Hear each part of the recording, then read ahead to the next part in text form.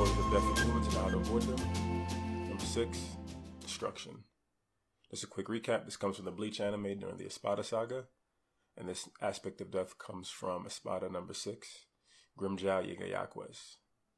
Now, destruction is defined as the action or process of causing so much damage to something that it no longer exists or can be repaired.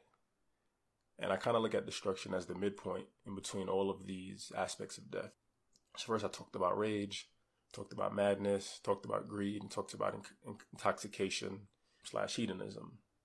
And destruction is a practical act. It's making a conscious choice to remove something from its truest form, alter something to the point where it's no longer visible, no longer comprehensible, no longer usable. Destruction can come from rage. It can be the end result of rage. Like I brought up Kratos and God of War. And when you hit L3 and R3, the rage meter turns to fire. And Kratos' only mindset is just destroying everything and anything in his path. When it comes to greed, the things we consume lead to destruction. I talked about alcohol, destroy brain cells. You can think about processed food, fast food, food full of preservatives. That's slowly destroying your body, your organs.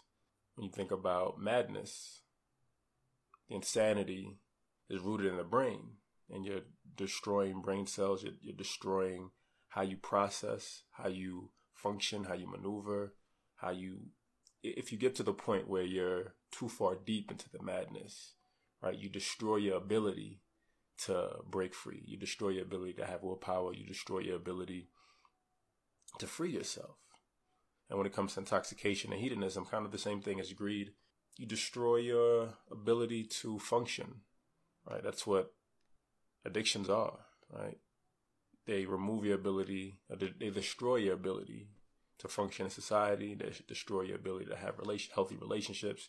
They destroy your ability to go to work and just be responsible for yourself and your life choices. So destruction is all around us. And again, what makes it different compared to the other aspects of death is that it is a conscious choice.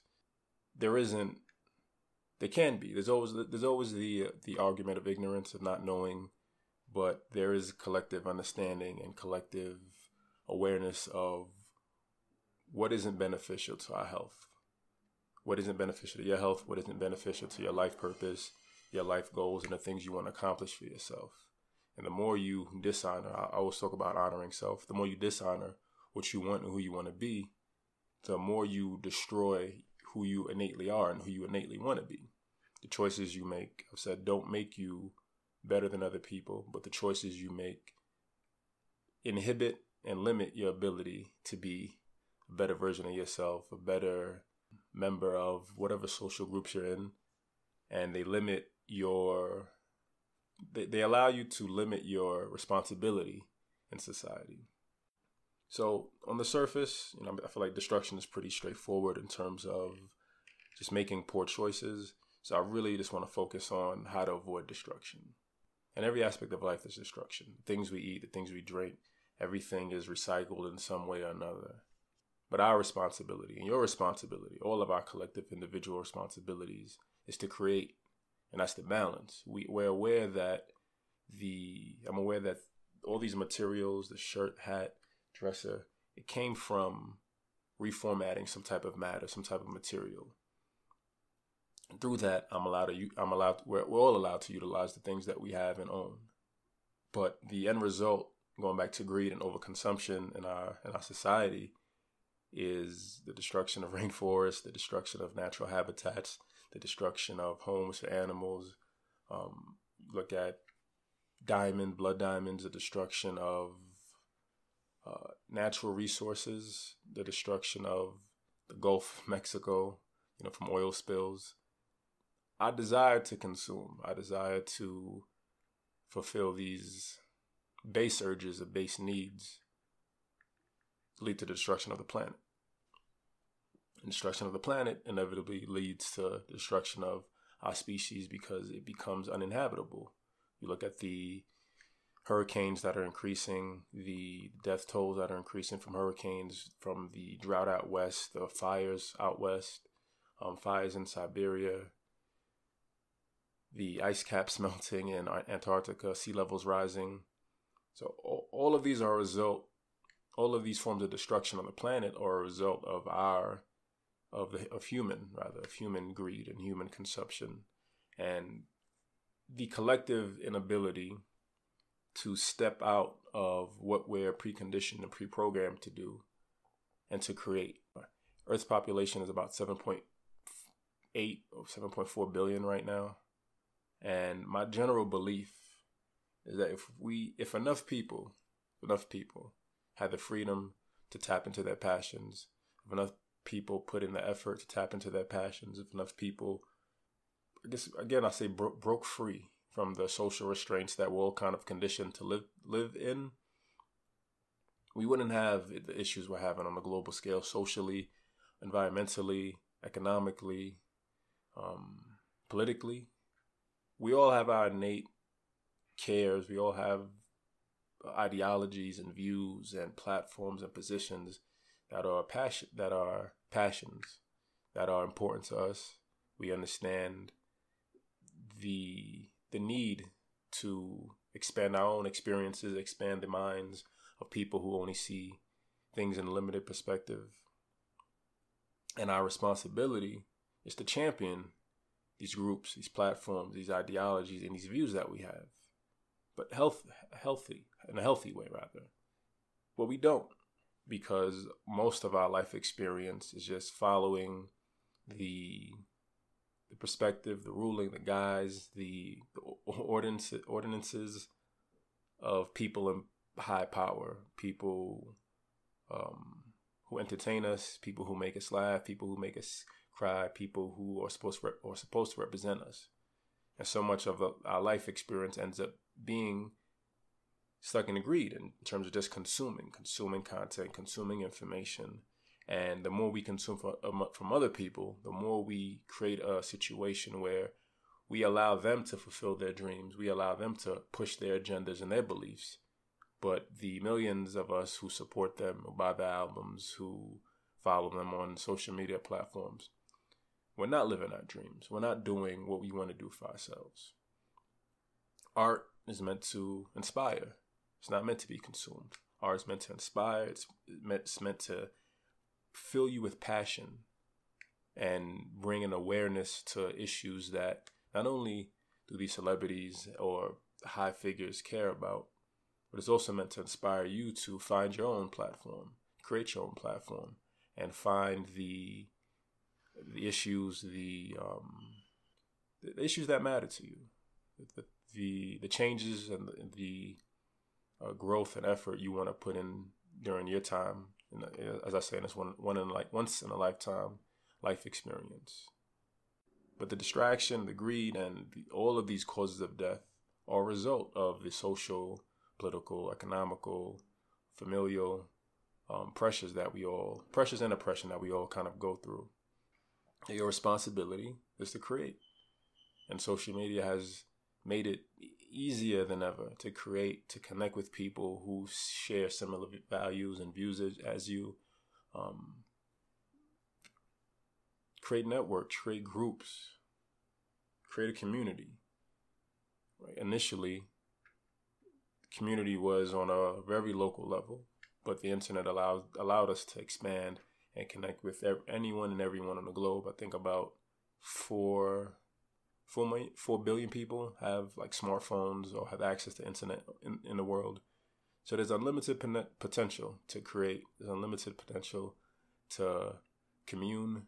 There's an unlimited potential to heal. I think that's part of it, right? The other aspect that needs to balance out the destruction is the creating in order to heal, in order to bring reform, in order to bring change.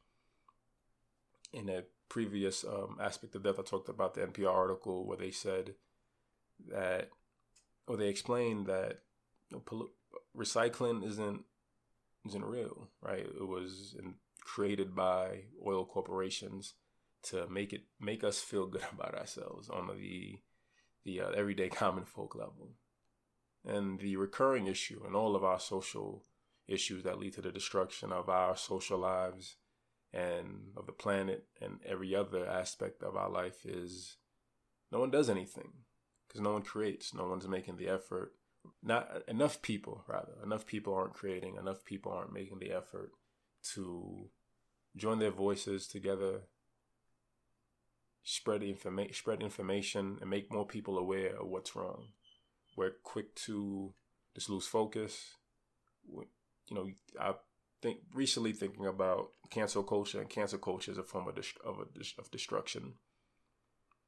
And mostly thinking about Nicki Minaj and just her tweet about a friend of a friend's experience, and people just trying to destroy her and take away her position of power and influence because they believe she's spreading misinformation. And that's where we are socially right now, where people don't agree with us, and our only response is just to destroy their name, destroy their brand, and take away from anything that would allow them to share information that doesn't reflect what we already believe. The Post Podcast is brought to you by the Black Excellence Shop. Shop our Black Excellence Calendar and Journal Bundle, 366 days of creativity, motivation, and spirituality. And shop our Black Excellence Daily app for Android and iOS, blackexcellencedaily.com. So your responsibility is to create art, create content, share your perspective, share your insight, connect with other people who have similar perspectives as you, commune, and make other people aware. I can't support something I'm not aware of. I can't support change or growth in issues that I'm not aware of. No one is omniscient, no one is omnipotent, but the collective responsibility is to make as many other people aware as you are through sharing your experiences, sharing your story, sharing your trauma, sharing your plight, in hopes that you can speak to the empathy and passion in people, so that they're willing to support however they can. Your fight doesn't have to be my fight, and my fight doesn't have to be your fight. But if I'm aware of your fight, if I'm aware of what you're doing, if I'm aware of your efforts, if I'm aware of what matters to you and what you want to change, I'm going to support how I can. Other people are going to support how they can, whether it's a donation to a fund, whether it's a donation to a GoFundMe page, whether it's just showing up in the street and just rallying. People are more likely to support and be a part of change and growth if they're aware and if it speaks to them. And that's what social media does. It allows you to share who you are, share your perspective, share your ideology, share your philosophies with people, share a bit of your innate talent. And through that, people rock out with you, people vibe with you, people empathize with you and empathize with your mission, and they're more willing to support you however they can. We've transitioned into creating these networks where the sole individuals are allowed to reap the benefits, which is, another form of kind of monopolizing how things are. But your responsibility, my responsibility, and all of our collective responsibilities is to make our own imprint and to kind of set the condition for how we want our lives to be, how we want the lives of the next generation to be, and how we want the lives of the older generation to kind of phase out. And we do that through creating. We do that through creating nonprofits. We do that through creating organizations. We do that through creating ways to honor and tribute people. Right? The more we're aware of the successes in the past, the more we set the condition to not repeat those mistakes, but also inspire the next generation, inspire ourselves. But when we don't honor the past, we destroy part of history. When we destroy part of history, other people reshape it and kind of create their own narrative, and we lose out. So creating is full encompassed of past, present, and future. Creating allows you to honor the past, allows you to fulfill what you need for your generation and your present, but it also sets precedent so that the next generation kind of has what they need also. That's all I got for this. Thanks for rocking out. Until next time, peace.